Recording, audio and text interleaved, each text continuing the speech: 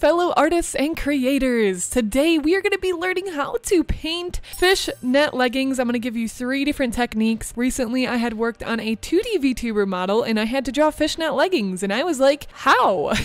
How do I make this look good? How do I do this? So I found 3 different techniques that I'm going to share with you today so you can use any of those anytime you are going to put fishnet leggings on your character. Let's get started. Whoa, my hair changed just like that. Wow, it's almost like I'm a virtual character that can just like snap my fingers and look different. It's pretty cool. First, I'm going to show you guys the simplest way. So these are what our fishnet leggings look like. Please keep in mind that there are many different kinds of fishnet leggings that you could draw. So my first reference or recommendation is going to be collect some reference photos to see what kind of fishnet leggings you want to draw on your character. And this might take some trial and error. You might need to try a few different kinds before you really find the ones that fit the character you're working on. There they are, and there they'll stay. So what I ended up going with is this first technique I'm going to show you here, but I'm going to show you guys a few other ones because depending on your situation, it might really help. So this first one I'm going to do is hand-drawn. Now, doing hand-drawn is going to be a little bit difficult if you have wobbly lines, but you see right now I'm using my mouse, I'm not actually using my tablet, but you see how I'm drawing across on this line's a lot smoother? You see how it's kind of trailing smoothly? So there is a program that I like to use called Nezumi Pro. You can get a free trial. I have the bought version now. Lots of people use it in studios. I've heard it's very popular. Be used in the industry because it helps stabilize your lines. Now I will give you a quick demo on how to set up Nezumi Pro, so you can download this program and I will leave that link down below. Once you get it up and running, you can click Hook Window. This will work for any art program you have as long as it's in a window. So I will hold and click in this window, and usually there'll be like a blinking red box go around, but it should link up. And once that happens, you could choose in here what you want to do. There's many different options in here, but for this tutorial I will be showing you smoothing massive. So I use smoothing massive when I need to get really nice clean lines. This could be really great for line art as well. So this is what I like to use if I'm doing any type of hand-drawn technique like this with my line art, and I will give you guys a very quick example of how to do the hand-drawn fishnet leggings like we have here with Nezumi Pro. So now she has no fishnet leggings on. I'm going to pull up a reference photo. I'm going to use my PureRef here. This is a program that lays on top of your windows to be able to hold reference photos. I will drop a link for that down below as well if you're interested in it. So these are the leggings I have. It's literally just going to be sort of these diamond shapes. So what I'm going to do is just keep going across, try to eyeball this. This is mostly going to be eyeballing, where you're really just going across and trying to even out the spaces. Now, something very important to keep in mind here is that you are wrapping these lines around a cylinder, right? Your leg, for the art fundamentals, your leg is a cylinder shape, which means it's like a soup can. It wraps around, so we don't want to be drawing straight across like this. See the difference here? If we just go like this, this is not a flat image. Now, as artists, our job is to sell the fact that is an illusion. So see the difference here? If we just do fishnet leggings like this, it could work, but it's not really going to sell the illusion as much as wrapping around our 3D surface like this is. So again, you see the difference here. This is very important to keep in mind when you are wrapping clothing in any capacity, not just fishnet leggings. But you see again how much better this looks over here. So we're going to give this a big ol' check mark, and then we're going to give this a big ol' X. You do not want that here. Anyways, you see how smooth we get there. I'm not going to go super into detail because we got to move on to our next one here. Well, hopefully that'll start to give you a good idea of the first way that you can draw fishnet leggings. Okay, so next we're going to do a little bit of a more technical approach. This might work for some of you as well. So what we're going to do for this one is we're going to go down to our line tool. It's going to start as the rectangle. You're going to click and hold and then go down to this line tool here. I'm going to start from the top of my thigh and I'm going to drag, hold shift to lock it in so it can't move. It will only move at like 45-degree angles because we want it to be straight here. So we're just going to go like to the bottom of the leg there. And then over here we'll have this window called properties. If you don't have it up, you can go to window in Photoshop and go to properties there. So next what we're going to do is change the stroke to black, and then we're going to select this line here, and you can change the pixel size here. I'm just going to do 3. Again, this is going to depend on how thick you want it to look. So I'm just going to zoom in here so we can see what that looks like. Great. Now what we're going to do is we're going to space these out a bit. I'm going to hold down my Alt key on my keyboard and click Shift, and I'm going to go about 60 pixels apart. So you can see how it's calculating our pixels right there. If it keeps snapping, if it goes like 60, 65, that means you're zoomed too far out. Make sure you zoom in, and it'll give you that more on a pixel base level actual measurement. So again, we're just gonna bring this out. We're gonna go to 60 and we're just gonna do a few of these. Okay, great. So we have a good amount here. These are all called line tool in our layers now. So let me pull this up a bit. We're just gonna close the properties panel for now so I can show you more. So we have these lines here. We're going to select these guys and move them over here. This is a little too small, so as you can see, I was gonna need more, but I'll just show you guys with this. And now something we're gonna do, I'm gonna click Control-G to group everything here.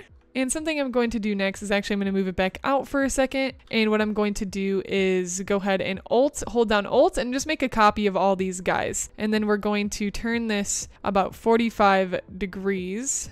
So I'm going to Command E, which is going to combine all these on one layer. That just combined all those layers together. Control T, I'm clicking to be able to select my lines. And I want this to be in a 45-degree angle, or maybe a 90-degree angle. So we're going to go up to that angle and do 90. So we're going to use the math here to our advantage and not just like be guessing. So we can do this. And what I'm going to do is click Enter there. And we're going to have to probably rasterize these. So I'm going to right click and rasterize this layer so I can get rid of all these extra lines over here. So I'm just going to make my brush bigger. I'm going to hold Shift down, and this is going to allow it to sort of like erase in a straight line. So I might need to be like out a little bit more. Keep erasing. There we go. So that looks good. And now we're going to erase the rest of these lines here. I'm just going to get rid of this. You could also lasso tool and then delete that, but we're going to do that first. So now that we can just copy this. So again, I'm holding Alt on my keyboard, Shift to move this down. We're going to go here. I'm just eyeballing that right now. I'm going to hold Alt Shift. So we're just making copies. We're making copies here until we get the full row going. So we're just going to keep doing that. Alt Shift, bring it down. Alt Shift. Awesome. So now we have a full sort of grid here, and you can use this grid for whatever else you may keep in mind. I'm just going to Command E a bunch of times to merge these. I'm just merging them down. You can see how it's getting bigger so I can have them all in the same layer. Okay, great. And I'm also going to collect all of those. Control E, merge them. I'm going to collect these two layers. Control E, merge them. Again, this is just so it's all on one layer, so everything's not all over the place. Now I'm just going to make this a little bit bigger and like stick sort of with this. We're going to go like this. All right, so then next we're going to go to Edit, Transform, Warp.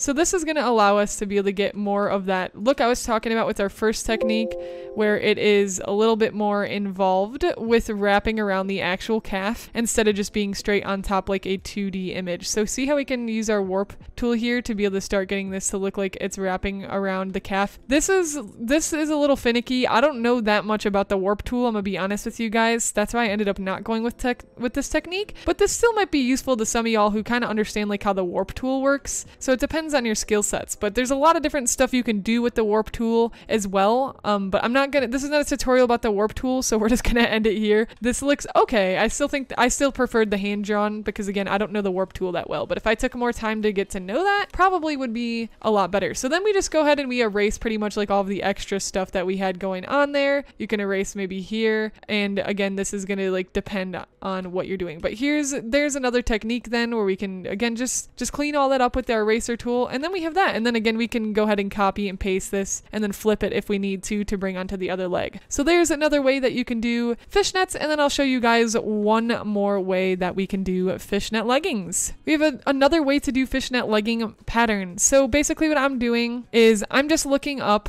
fishnet legging pattern. So you can go ahead and save whatever one you might want. That one has like a little chromatic aberration to it. I'm just going to save this guy right here, and we're going to click save, and we're just going to do desktop. Okay, show in folder, this stuff to the side. We're going to drop this in here. So here we go. If we turn this to linear burn, it actually turns off all that extra white layer, which is great to know. I totally just learned that right now. Sometimes this is like half the battle when it comes to learning new techniques and ways to do things. And then again, we can go to the transform, we can go to the warp tool, and we could start warping this to fit around our thigh. You might have to break this into multiple pieces. I probably could have made that like a little bit smaller, but this is going to give us, this is looking like super, super clean too. So here's another really great way you can do it. Again, that's like pretty intensive, and then you might need to like do some match here, like kind of go to transform, warp tool, maybe match those up a bit. Again, you might need to make it bigger. I don't know. I've never done this way before, but it was just like one of the few ways I was like, oh yeah, that's like another way I guess that you could approach the whole fishnet thing. But then you're going to have this issue right there. So you might need to make it bigger. But see again how clean that is as well. So I think my favorite techniques is